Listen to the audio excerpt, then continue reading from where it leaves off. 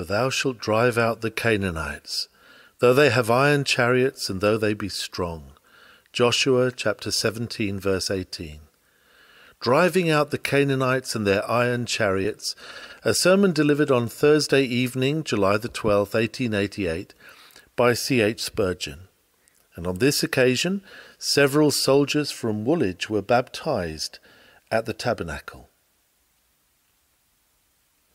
When the children of Israel had come to Canaan, and by God's good care had entered into the land that flowed with milk and honey, they were not immediately at rest, for the Canaanites were there in possession, there in strong cities, which seemed to be walled up to heaven, and they had to drive out these Canaanites before they could possibly possess the country. In fact, this was the reason why they were sent there. The Canaanites had been outlawed of God. They had been guilty of such horrible offences that he had adjudged their race to destruction. It was necessary for the purity of the world that ancient races, which had become so horribly depraved, should be removed from it, and the Israelites were brought to the land as the Lord's executioners, to smite the Canaanites and exterminate them. Some have dared to speak of it as a hideous massacre, but being commanded of the great Judge, who has the power of life and death, it is to be solemnly regarded as a terrible execution, for which there was a stern necessity. We may rest well assured that he who commissioned his officers to slay had the most urgent reason for the employment of their swords. God knew best what was needful for the morals of the world, and he came to the conclusion that the iniquity of the Amorites was full, and that they could not be longer endured. The Israelites could not therefore enter upon their inheritance without first driving out the aboriginal races, since these had become the adversaries both of God and man. You will see then, dear friends, that Canaan is hardly a full type of heaven. It may be used so in a modified sense, but it is a far better emblem of that state and condition of soul in which a man is found when he has become a believer, and by believing has entered into rest, but not into an absolutely perfect deliverance from sin. He has come to take possession of the covenant heritage, but finds the Canaanite of sin and evil still in the land, both in the form of original sin within and of temptation from without. Before he can fully enjoy his privileges, he must drive out his sins. It is absolutely needful, before he can experience the blessings of the covenant of grace to the full, that he should contend with the iniquities and evils which are within him and around him. He must drive out the various tribes of enemies which, for a long time, have been dwellers in the land of his nature.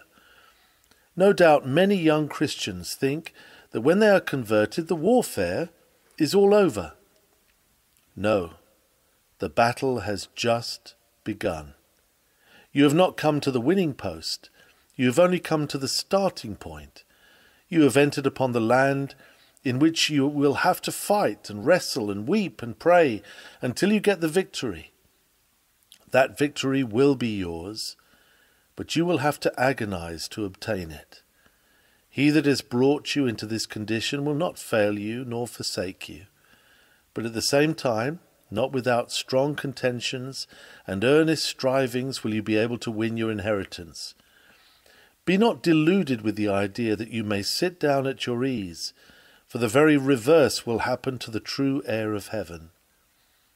I speak at this time to many who understand the meaning of spiritual warfare, and I scarcely need remind them that they are called to be men-at-arms and not men-at-ease.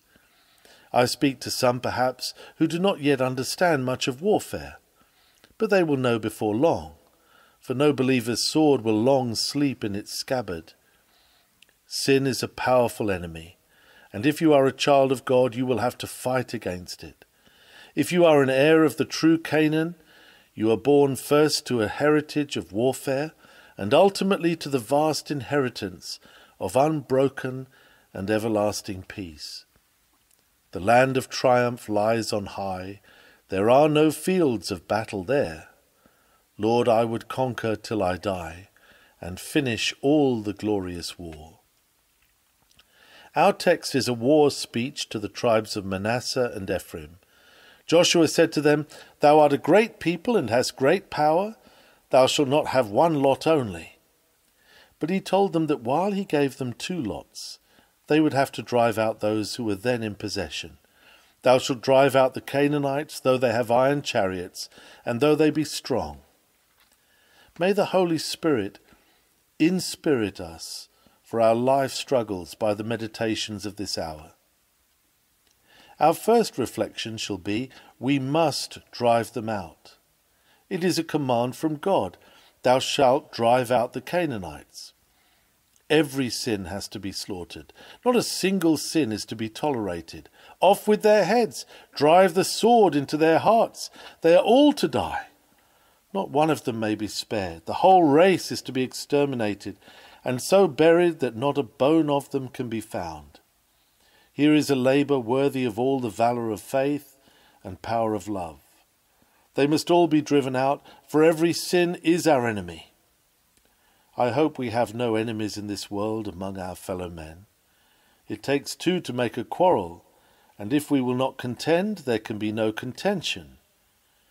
We are neither to give nor to take offence, but if it be possible, as much as lieth in us, we are to live peaceably with all men.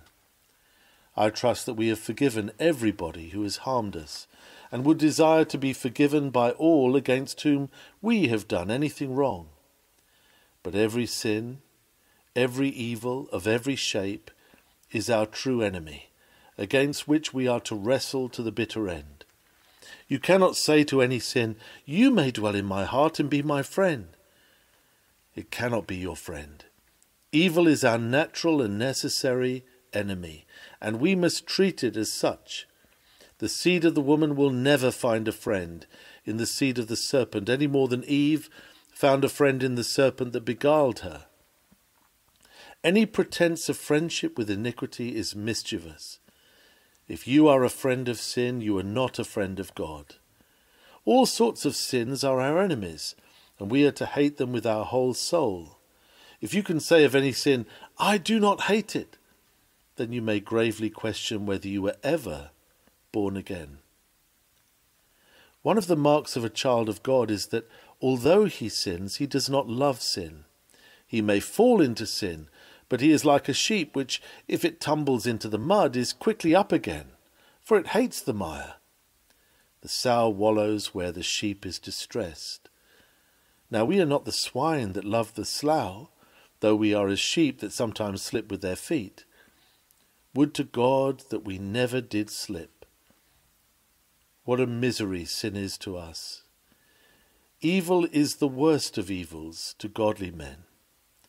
The Lord send us all the sorrow he pleases. If he will but prevent our ever falling into sin, the greatest of our griefs will be away. Every sin hates us, and we hate every sin.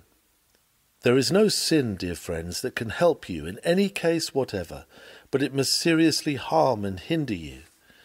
Sin is that ill wind which blows nobody any good. There is no beauty in sin. There is no comfort in sin.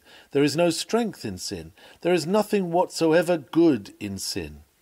From the crown of its head to the sole of its foot, it is all bruises and putrefying sores.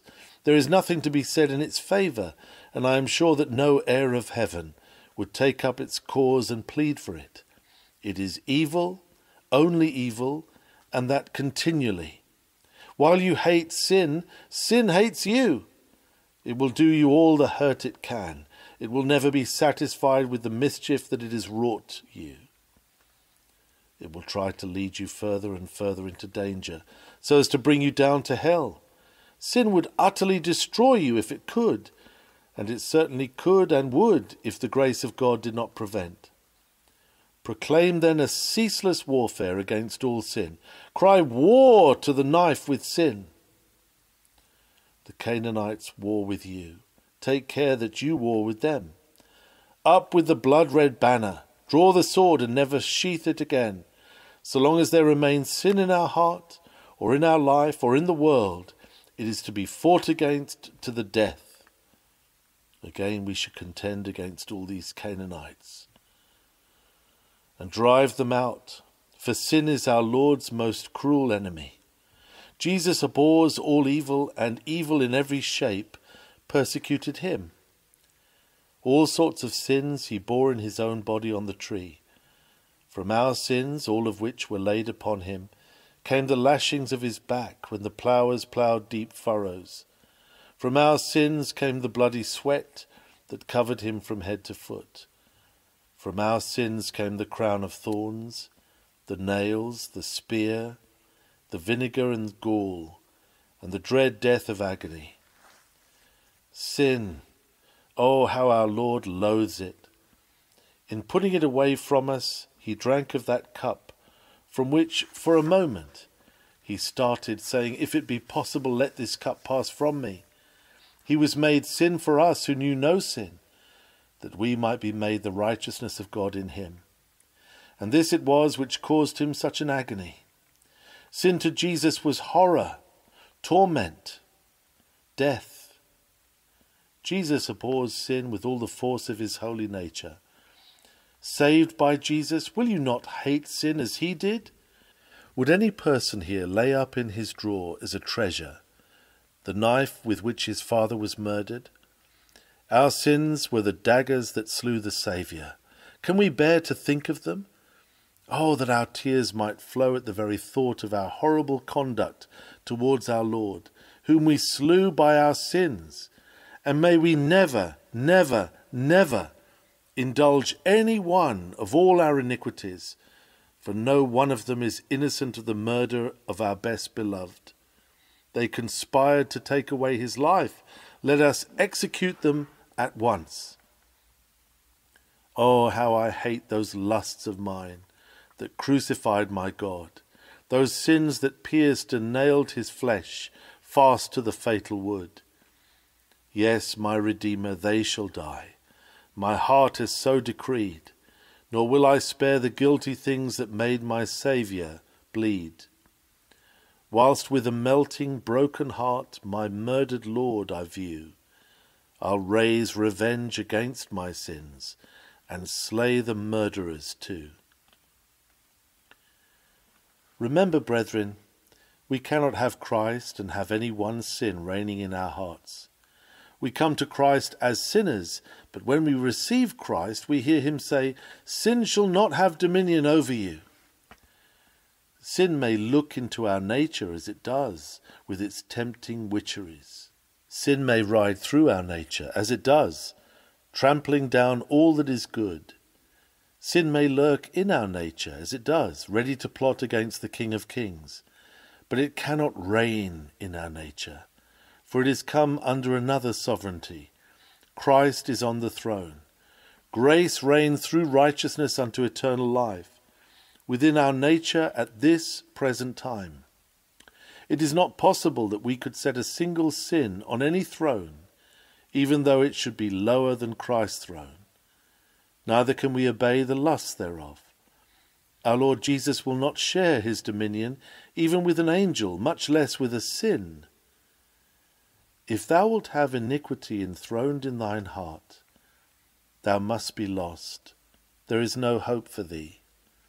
Thou mayest have Christ and quit thy sin, but thou canst not have Christ and hug thy sin. Christ shall help thee to slay thy sin, but if thou sayest, "No, but I will indulge this evil," even though thou addest, "Is it not a little one?" thou wilt perish in thine iniquity. If there be but one darling sin that thou wouldst spare, Christ and thy soul will never agree. There can be no peace between thee and Christ, while there is peace between thee and sin, let that sin be what it may. I have known men give up drunkenness, and when they have signed the pledge, they have thought, "Now I am somebody," and they have gone on with some other habit, which was quite as bad. I am glad enough to see you total abstainers, but that will not save you. Drunkards cannot enter heaven, neither can liars, nor thieves, nor fornicators, nor unbelievers. You have driven out one Canaanite, but how about the rest? One man has said, "I cannot bear prodigality. The extravagant expenditure of that young profligate is abominable." Just so, but is not avarice abominable also? I do not suppose that you ever would spend too much money, for you are a mean old screw. You would never be tempted to waste your money, for you love it too well. Extravagance is not in your line, but you may as surely be ruined by covetousness and greed as by prodigality. Covetous may be a better sort of vice for your pocket, but it will be nothing better for your soul when you have to stand before the judgment bar of God. One man loathes hypocrisy, but then he is cruel, hard, and unforgiving. Another man will never swear, but he will lie as fast as a horse will gallop. I have known a man hate lying, and yet he has been given to lechery. I have known another who has been perfectly pure from fleshly sin, but then he has been as proud as Lucifer himself, and pride will destroy a man as much as any other form of sin. The fact is, the whole nest of unclean birds must be thrown to the ground. All the eggs of the cockatrice must be crushed. Let us pray the dearest idol I have known, whate'er that idol be. Help me to tear it from its throne and worship only Thee. Suppose that one of our missionaries were to come back from India and say, "I have achieved a great marvel among the natives. All through one of the districts I went and preached and wrought wonders. I found them worshipping gods made of the mud of the Ganges.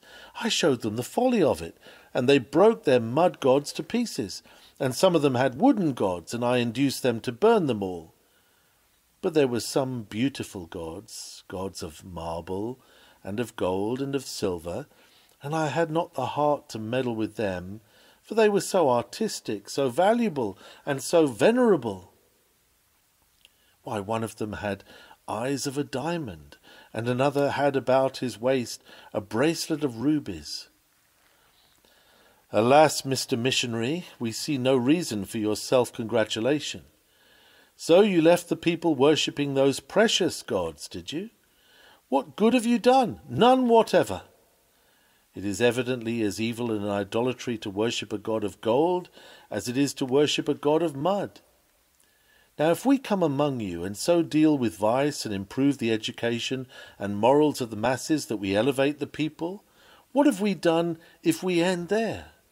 We have taken away one god of sins, but have left others. We have broken the mud gods, but if we leave the gold and silver gods, what good have we done, as before the sight of the Lord? Many men have been delivered from the bottom rank of lusts, and so far so good. But then the higher ranks of spiritual wickedness in high places have been left untouched. And what has been the net result? Something for this world, but nothing for the next. Something for morality, but nothing for spirituality. In the long run we shall not have done much even for morals, for the most loathsome of vices flourish side by side with great apparent refinement. Even the king of Sodom was a perfect gentleman. Many an infamously unclean liver is a man honoured in society because of his cultured mind. Sins of all sorts must go when grace takes possession of the soul. Bring out the golden calf. This costly idol must be ground to powder and strewed upon the water.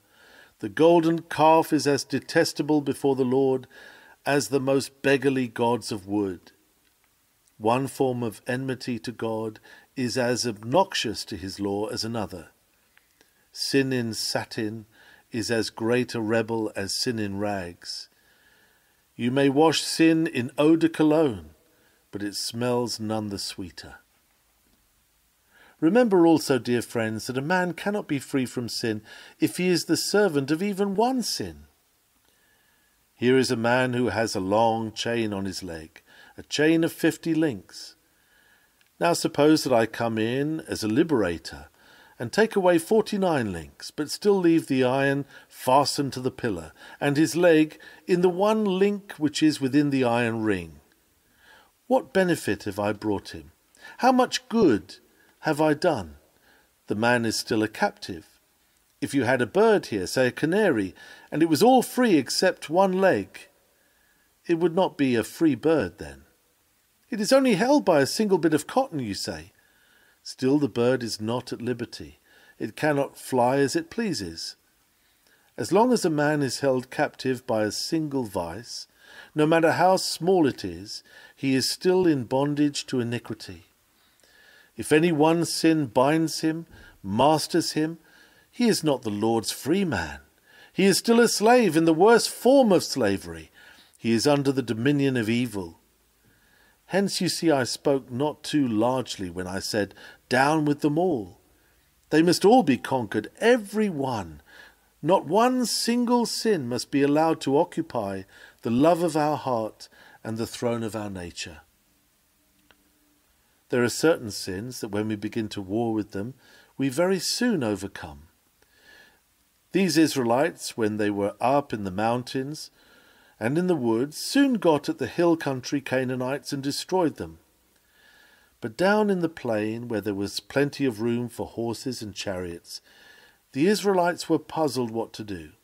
For some of these Canaanites had chariots of iron, which had scythes fixed to the axles, and when they drove into the ranks of an army, they mowed down the people as a reaping machine cuts down the standing corn. For a while this seems to have staggered the Israelites altogether. It was a terrible business to think about, and fear exaggerated the power of the dreadful chariots. Dread made them powerless, till they plucked up courage, and when they once plucked up courage, they found out these chariots were not nearly so terrible as they were supposed to be. There were ways of managing and mastering them, if Israel would but trust in God and play the man. When a man is converted by divine grace, certain sins are readily overcome. They fly away at once, never to return. I hardly recollect, after talking with thousands of converts, hearing any brother say that he found it difficult to give up swearing. I have often heard people express their wonder that though they had never for years used a single sentence without an oath, yet from the moment of their conversion no profane word ever escaped their lips. I remember one who said, having been a profane swearer of the worst kind, that some years after his conversion a hogshead rolled on his toe, and an ill word escaped him, for which he was nearly broken-hearted. But that during all his life beside, since his conversion, he never remembered that such a folly and sin had come near him. Swearing is a kind of Canaanite that is soon settled off, driven out and slain. So it is with many other forms of evil. We get our sword at their throats quickly, and by God's grace we are clean rid of all temptation to return to them.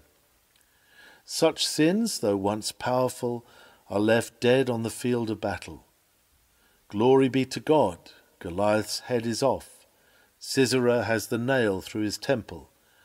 Eglon is stabbed to the heart.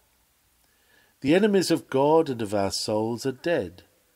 I know that some of you could bear testimony that your favoured sins became so disgusting to you that you have never had a temptation to wander in that direction, and if a desire towards them has crossed your mind, you have revolted against it and cast it away from you with indignation.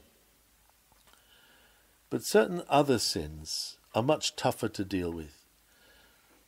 They mean fight, and some of them seem to have as many lives as a cat. There is no killing them.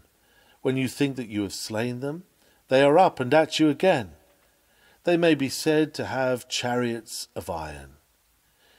These sins are sometimes those which have gained their power, their chariots of iron, through long habit. Can the Ethiopian change his skin, or the leopard his spots?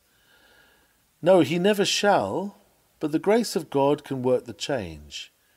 The grace of God has taken all the evil away.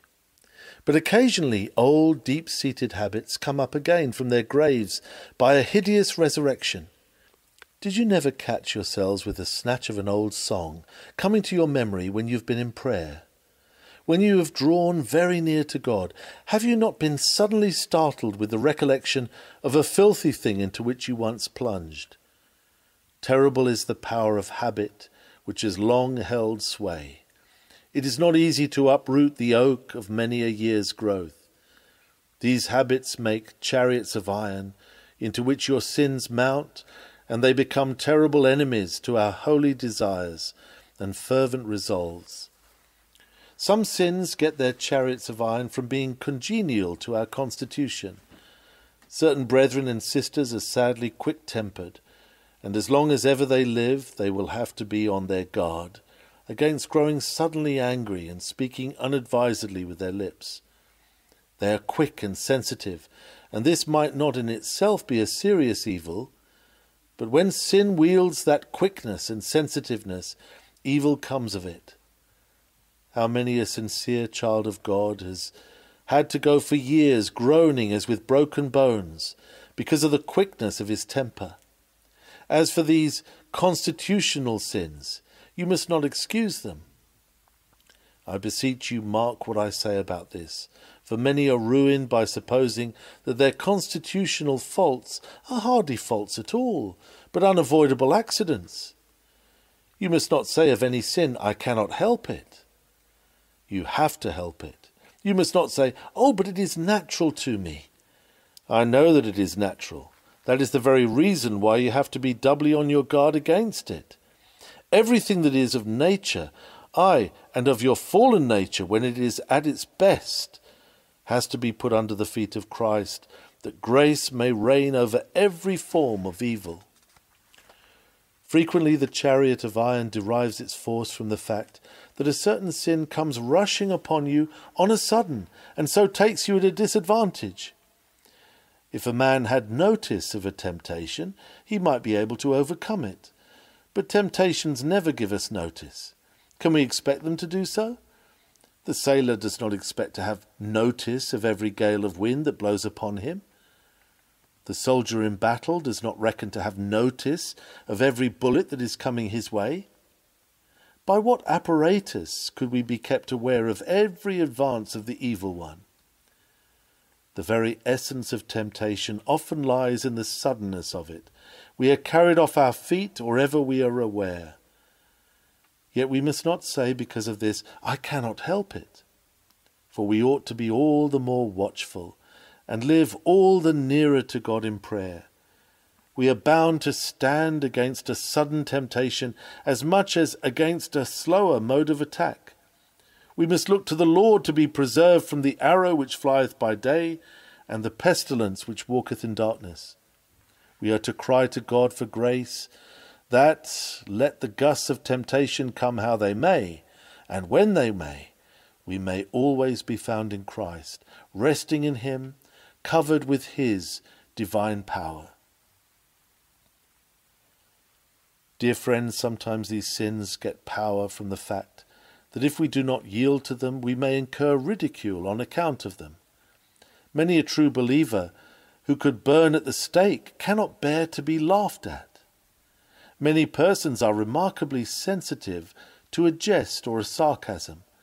They could bear to be flogged more easily than to be ridiculed. So the powers of darkness assail them with sneers and jeers and flouts and jibes. These are to them as chariots of iron. I have no doubt that our soldier friends who are about to be baptized tonight will have a hard time of it in this respect.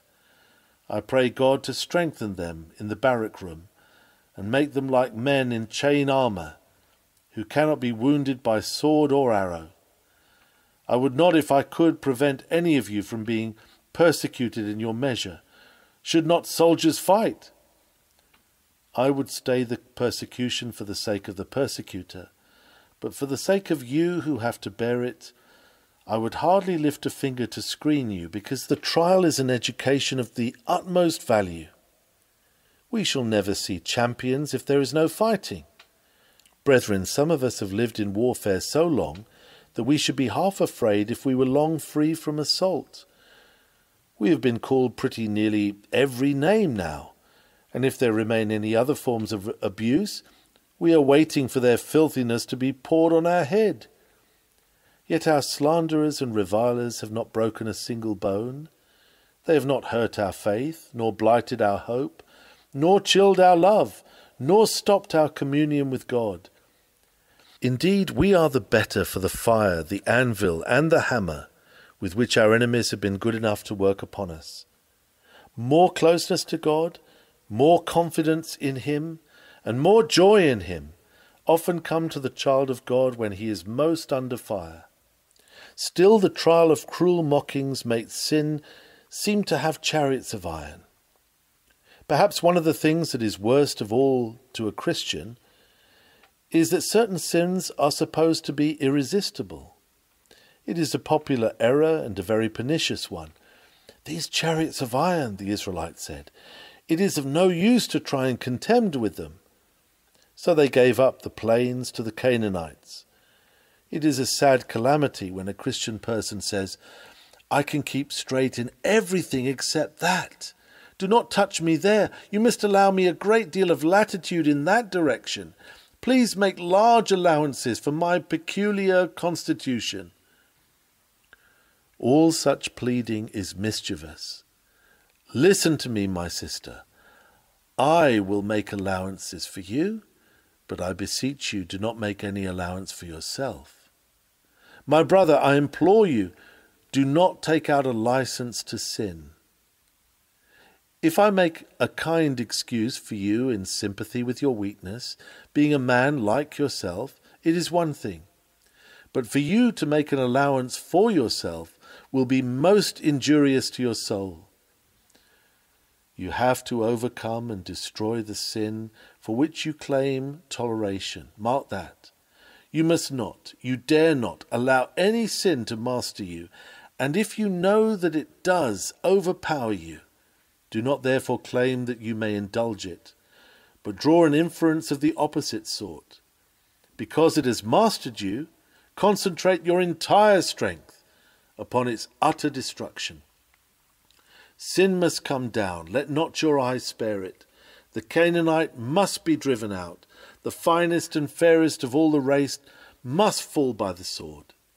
We cannot enter heaven with a single sin remaining in us, for they are without fault before the throne of God. Ere we can pass the pearly portal, every spot and wrinkle must be removed from us. See your calling, brethren. Look at it well. Do you not need a heavenly strength? Will you not seek for the Holy Spirit? I now turn to the second head. I have said that we must drive them out. The second head is that they can be driven out. I do not say that we can drive them out, but I say that they can be driven out. It will be a great miracle, but let us believe in it, for other great wonders have been wrought. Note first that you and I have been raised from the dead, is it not so? You hath he quickened who were dead in trespasses and sins. If a dead man has been raised, then anything can be done with the man who is now made alive. Do not tell me that there is a spot on the face of newly risen Lazarus that cannot be washed away. I do not believe it.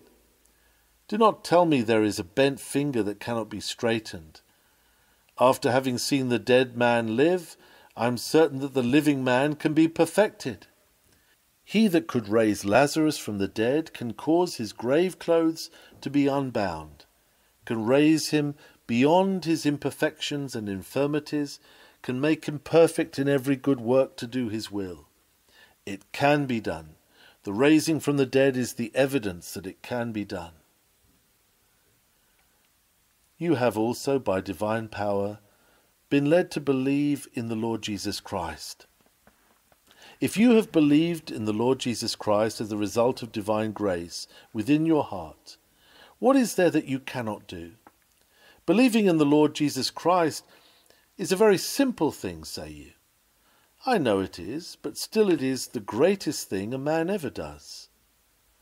What shall we do, they said to Jesus, that we might work the works of God? And he said, this is the work of God. This is a God-like work, the highest kind of work that ever can be done, that ye believe on him whom he hath sent.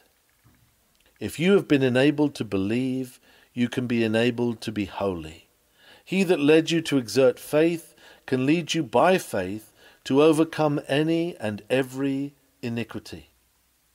In the next place, you have already conquered many sins. Look at the heaps of Canaanites that you have killed. Begin at the beginning, where God began with you in the work of grace in your soul. Is there not a wonderful difference between what you were then and what you are now? Were there not sins entrenched in your nature like the Canaanites in their walled cities? But Jericho fell flat to the ground. Hosts upon hosts of unbeliefs and iniquities dwelt within your daily life, but you have driven them out. By God's grace you have resisted temptation and escaped from lusts and risen above doubts. You have hitherto overcome through the blood of the Lamb. You can say, O my soul, thou hast trodden down strength. He that has helped you so far can surely help you even to the conclusion of the fight. Do not doubt that the almighty power of divine grace, which has achieved so much, can achieve yet more. Be strong and very courageous, for the Lord of hosts himself is at your side. Have you not seen other Christians conquer?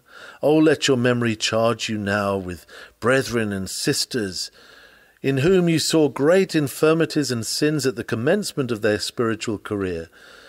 But how they have grown, how they have vanquished inbred sin.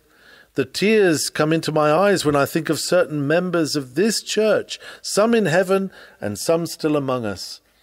I remember what they used to be and what they are now, and I can hardly believe that they are the same persons. Fierce temper has been tamed, strong passions have been bound, black melancholy has been chased away. When they first joined the church, they were good, useful, sound men, but the pair was very hard. I should not have liked to put my teeth into it. They were stern, self-willed, and obstinate. The fruit was not only hard, but sour, for with all their zeal they were tart, sharp, and the reverse of gentle. But now, how mellow they are! What a sweet smell of ripeness there is about them! How ready they are to be taken to the great feast above! What God has done for them, he can do for you. He can get the hardness out of you, that greenness, that sourness, he can graciously remove. Every man among us has to wear out at least one pair of green slippers. And when he has worn them out, then he puts on something better by way of travelling gear, and has his feet shod with the preparation of the gospel of peace. We generally begin with a fool's boots at first, but God, who makes the foolish wise, makes men of us at length. He who trains the babes till out of their mouth he brings forth mighty witness to his word, can do the same with us. Beloved, we have been talking about what can be done and what cannot be done. Have we thought about it? We are dealing with the Almighty, and with him all things are possible. I think I see the battle now going on. The enemy seems to prevail, and the timid hearts of the soldiers of the cross sink within them. Listen, you have not yet drawn upon your reserves.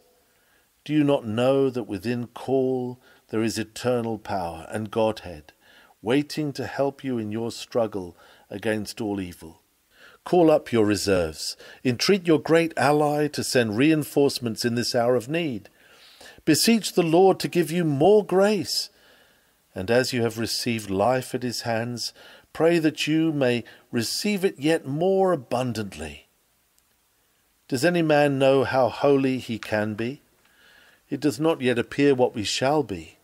God give us grace to pray and watch and believe and expect, and may the prayer of my dear brother Williams be fully answered, for he just now prayed that the weakest among us may be as David, and David as the angel of God. God help us to feel that the Canaanites can be driven out. And then we close with our third head, and that is, they shall be driven out. They must be driven out. They can be driven out. They shall be driven out. They shall be driven out. That is a speech for a monarch. Must is for the king, and shall is for the King of Kings. Well, we venture to say it, because we only give the echo of his sovereign tones. This is what Christ died for. He loved the church and gave himself for it, that he might sanctify and cleanse it by the washing of water by the word, that he might present it unto himself a glorious church, not having spot or wrinkle or any such thing, but that it should be holy and without blemish. Christ died to save his people, not from some of their sins, but from all their sins. His precious blood cleanseth from all sin. His perfect atonement secures perfection to his saints. The death of sin is guaranteed by the death of Christ. Let us pray tonight fervently. Let the water in the blood from thy riven side which flowed be of sin the double cure. Cleanse us from its guilt and power. Brethren, this is what Christ lives for. Up in heaven he pleads for us, and he is able to save them to the uttermost that come unto God by him, seeing he ever liveth to make intercession for them. The desire of his heart is that we may be kept from sin. Holy Father, keep them through thy word. He pleads that though Satan may desire to have them and sift them as wheat, they still may be preserved. Christ in heaven is the pattern of what we shall be, and he will not fail to mould us after his own model. We shall one day be perfectly conformed to his image, and then we shall be with him in glory. Our Lord's honour is bound up with the presentation of all his saints in spotless purity to himself in the day of his glorious marriage. This is what the Holy Spirit is given for. He is not given to come into our hearts and comfort us in our sins, but to deliver us from all evil and to comfort us in Christ Jesus. He quickens, he directs, he helps, he illuminates. He does 1,000 things, but chiefly he sanctifies us.